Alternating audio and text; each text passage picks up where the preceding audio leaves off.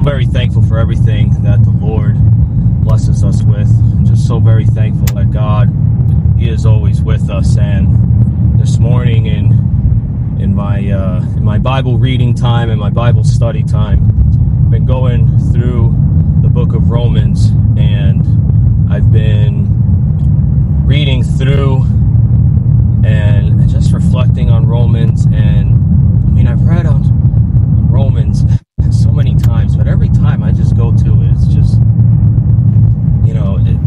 always something new, or just a different way of looking at the passage of Scripture.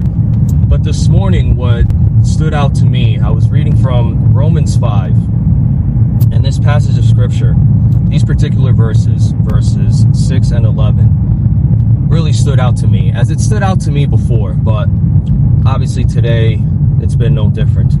And it says, "For while we were still weak at the right time, Christ died for the ungodly." And just reflecting on that verse alone, starting in verse 6, where it just starts with a bang, "For while we were still weak at the right time, Christ died for the ungodly."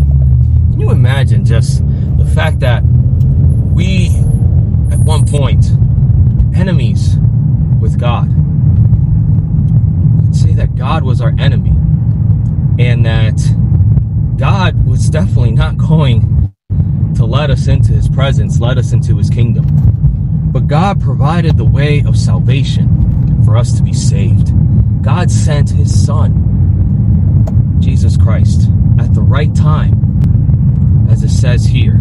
"For while we were still weak, at the right time, Christ died for the ungodly." I can't imagine if I were to go ahead and die for people who hated me, for people who despised me, but yet that's what Jesus did. In front of the crowd that was there, who were shouting, "Crucify Him, crucify Him." And yet, He said, "Father,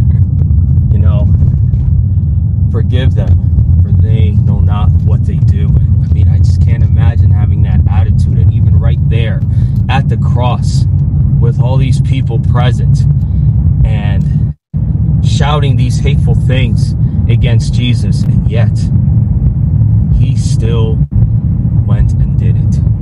And it was still God's will to send His Son to go ahead and do it, where it was at the right time, as it says here. "For while we were still weak, at the right time, Christ died for the ungodly. For one will scarcely die for a righteous person, though perhaps for a good person one would dare even to die," right? As Paul wrote about here. "But God shows His love for us, in that while we were still sinners, Christ died for us." Hallelujah. Praise God. And while we were still sinners, God still looked at my life. And when I was living in sin, when I was being rebellious against God, when I did not care about God's will, when I did not care if God even existed, but yet, God, in knowing that, He still sent His Son, that while we were still sinners, Christ died for us. It applies to me, it applies for all of us, that while we were still sinners, and this involves everyone, all the world, past, present, and future, while we were still sinners, while you were still living in sin, while I was still living in sin, while we were still enemies of God, Christ died for us. Amen. Hallelujah.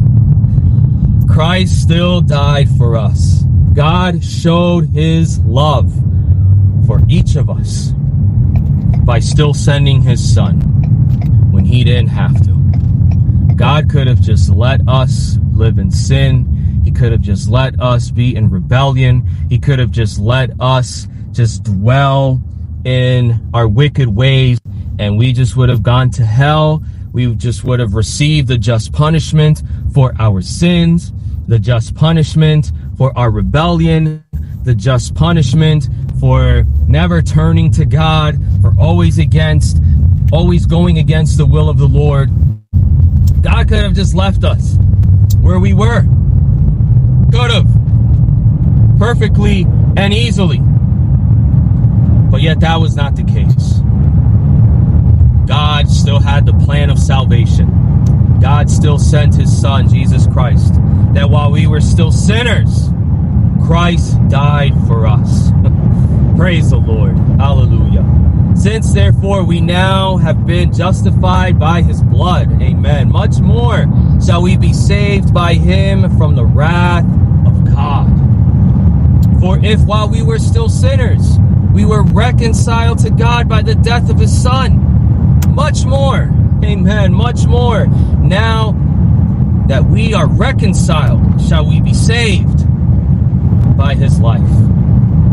We were reconciled to God by the death of his son, then much more now do we have life, because the son has life, because the son did not stay dead, because Jesus rose from the grave. And we too, one day, will rise as well. Even if we pass on from this life and we go to the grave, that's only temporary. That is only temporary.